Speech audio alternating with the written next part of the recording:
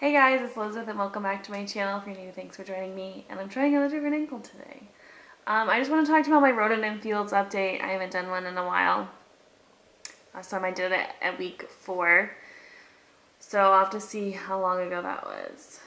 I want to say it was like a month ago.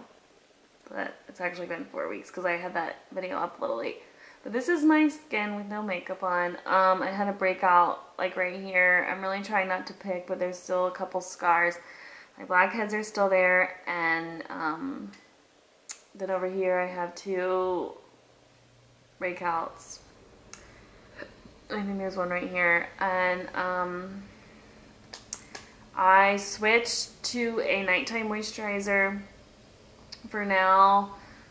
Just because I kind of wanted to wait and see what happened. I didn't get a regimen from them because I had dry skin on my last update.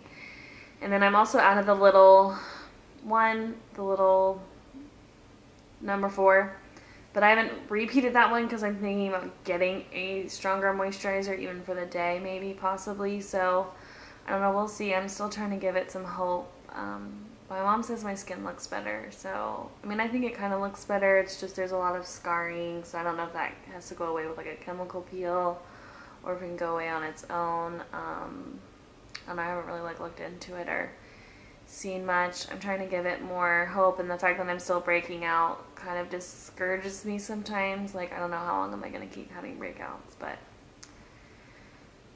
we'll see what happens. But I just want to update you guys, so thanks for watching, and I'll talk to you soon. Bye.